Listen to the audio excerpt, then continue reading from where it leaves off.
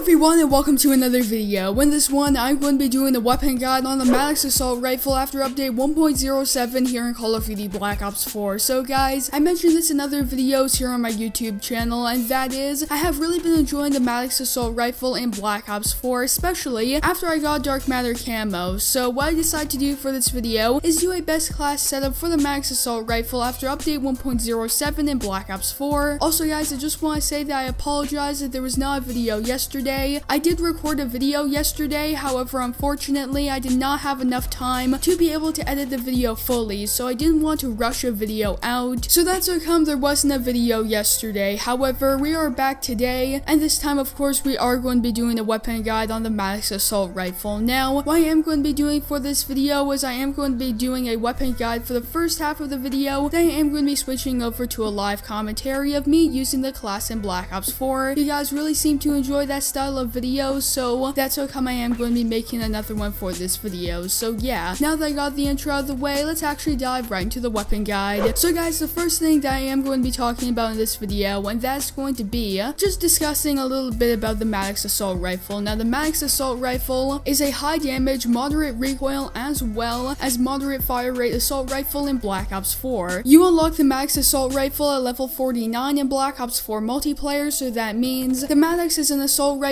that you will be unlocking a little bit later in your prestige. The Maddox assault rifle is a really interesting assault rifle here in Black Ops 4. It's very unique, and the weapon actually looks quite similar to the MTAR-X from Call of Duty Black Ops 2. However, off the top of my head, I cannot think of any other weapon in any other Call of Duty game that is very similar to the Maddox in Call of Duty Black Ops 4. So yeah guys, now I'm going to be showing you what the creative class I have for this video, and it's going to be on your screen right now. Alright guys, so as you can see, this is the creative class I have for this video, and of course we are going to be using the Maddox RFB assault rifle with the Dark Matter camo, and then for my optics I am going to be using an ELO sight, and that's just because I do like using an ELO sight on the Maddox assault rifle, and that's just because the iron sights can be a little bit challenging to use, so that's how come I am going to be using an ELO sight. However, if you guys would like to use a red dot sight, feel free to go ahead and do so. It really just depends on your own personal preference. However, I prefer the ELO sight over the red dot sight, so that's how come I am going to be using it for this creative class. And then for my second as well as third attachment, I am going to be using Fast Mags 1 as well as Fast Mags 2. Now the reason why I am going to be using Fast Mags 1 as well as Fast Mags 2, and that's just because if you put on Fast Mags as well as Fast Mags 2, it makes the reload on this weapon almost instantaneous. So I really do like that when it comes to the Maddox assault rifle, especially since the Maddox plays almost like an assault rifle submachine gun hybrid. So that's how come you are going to be wanting to rush around the map when you're using the Maddox, and you want to be able to reload as quickly as you possibly can. So that's how come I am going to be using Fast Mags as well as Fast Mags 2. And then for my final attachment, I am going to be using stock, and that is just because, as I mentioned a little bit earlier in this video, you will be running around and you will be very active if you are using the Maddox, so that's how come I am going to be using stock for this creative class. Moving over to the gear as well as the perks, I am going to be using Stim Shot, and that's just because you want to be able to heal yourself as quickly as you possibly can. Now moving over to the perks, I have my standard perk setup for my videos, and that's going to be Scavenger, Lightweight, as well as Ghost. So yeah guys, that's the class that I have for this video. I just wanted to say that I really do enjoy using the Maddox assault rifle, and that's just because it's a very versatile assault rifle in Black Ops 4. You can use it very effectively at close range and almost like a submachine gun. However, you can also use it pretty effectively at medium range. Now going to those longer ranges, you will notice that it's not the best assault rifle in the game, and chances are you will be outgunned by people using other weapons such as the ICR or other more accurate weapons in the game that excel at medium to longer ranges. And that's the thing guys, when Black Ops 4 originally released, I didn't really enjoy using the Maddox assault rifle that much in Black Ops 4. I thought it was a pretty good assault rifle in the game, and I did use it. However, it was never my favorite weapon in the game. After I got Dark Matter camo, I could use whatever weapon I want to use, so I tried out a bunch of different weapons, and I really did like the ICR as well as the Maddox, surprisingly enough, and I noticed that I did the best while using the Maddox in Black Ops 4, and that was easily one of my favorite weapons in the game. So if you guys haven't already done so, make sure you go ahead and check out the Maddox assault rifle in Black Ops 4, you will not be disappointed. So yeah guys, that's where I'm going to be ending off the weapon guide portion that I have for this video. I am going to be transitioning to a live commentary of me using this class in Black Ops 4, so yeah guys, enjoy the live commentary. Alright guys, so as you can see, we are going to be jumping into a game of hardcore kill confirmed on Nuketown, and that's the thing. What I am going to be doing for this video is I am going to be playing the hardcore Nuketown playlist here in Black Ops 4. Now that's the thing, if you didn't already know, with the content drop this Tuesday, there's actually a 24/7 Nuketown playlist in Black Ops 4, however the catch, and that is the playlist is a hardcore playlist, so that means you are going to be playing hardcore, which isn't really a problem for me. I'm a fan of hardcore mode, especially since I played a lot of it when it was going for Dark Matter camo, so I'm completely used to hardcore mode. I do enjoy it. However, I know some people, they really do not enjoy hardcore mode, and it kind of sucks because a lot of people, they like Nuketown, however they don't want to play hardcore. Honestly, I think it would have been nice if they had a 24/7 Nuketown playlist that is hardcore, like the one that we have right now, as well as one that is just standard core. And that's the thing, guys. I hope that for the next double XP weekend that we have in Black Ops 4, I hope that there is a 24/7 Nuketown playlist. That would be really awesome. Oddly enough, the last double XP weekend that we had, there was actually not a 24/7 Nuketown playlist, which is a little bit odd. I was expecting for there to be a 24/7 Nuketown playlist, especially since Nuketown was only just added into the game at that point. But nonetheless, hopefully we do get a 24/7 Nuketown playlist the next double XP weekend, which chances are will be happening pretty shortly. If you guys actually did not know, the current Operation First Strike, will be ending in under 2 weeks, which is actually quite interesting. Of course, once Operation First Strike ends, there is going to be a new operation, and we're going to have to see exactly what's going to be going on with the new operation, and exactly seeing what Treyarch is going to be adding into the game, because I highly doubt that Treyarch will be adding in a new operation into Black Ops 4, and that's the only thing that they would be doing. Chances are, we're probably going to be seeing a major update, like update 1.08 or update 1.09. That would be really interesting. I hope they do drop that, because right now, Black Ops 4 is a little bit dry. Of course, we got the 2 new map variations, however, there really isn't that much going on when it comes to new content in Black Ops 4. What I'm personally hoping for, and that is with the next update or when the new operation drops in December, hopefully we will be seeing new DLC weapons into Black Ops 4. Usually, around December is when the Call of Duty developers usually add in new DLC weapons, or at least the first set of DLC weapons into that particular Call of Duty game. They did this for Call of Duty Black Ops 3.